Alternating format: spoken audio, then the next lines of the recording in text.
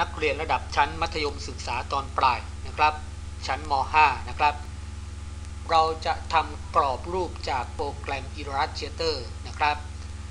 ให้นักเรียนมาคลิกโปรแกรมนะครับ Illustrator นะครับเปิด Illustrator ขึ้นมานะครับไปกำหนดที่ไฟล์ New นะครับ Name ตั้งชื่อ Width นะครับไปตั้ง650นะครับ Price นะครับไปตั้ง450นะครับคลิกแล้วตอบโอเคนะครับจะได้พื้นที่นะครับ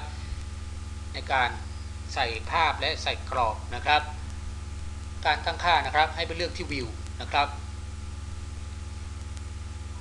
ให้มาเลือกที่ Rulers Show Rulers นะครับต่อไป View นะครับให้มาเลือก Show Grid นะครับ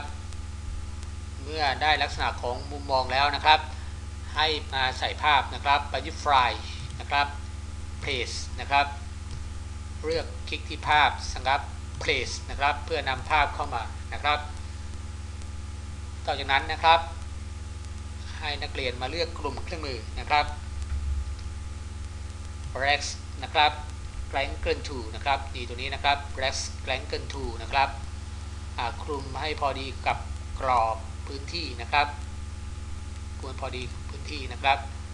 จะได้ลักษณะนี้ขึ้นมานะครับต่อจากนั้นนะครับให้นักเรียนนะครับมาเลือกที่ Run นะครับตรงนี้นะครับจะปรากฏภาพขึ้นมานะครับต่อจากนั้นนะครับให้มาเลือกกลุ่มเครื่องมือที่ plus นะครับตรงนี้แล้วก็มาเลือกนะครับตรงนี้ plus นะครับ libraries menu นะครับ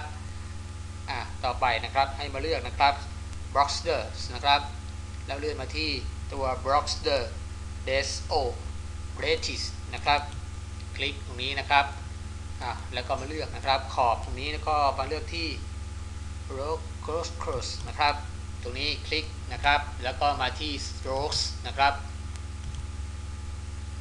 จะได้กรอบนะครับจะได้กรอบลักษณะนี้ขึ้นมานะครับนี่คือกรอบนะครับของกรอบรูปนะครับ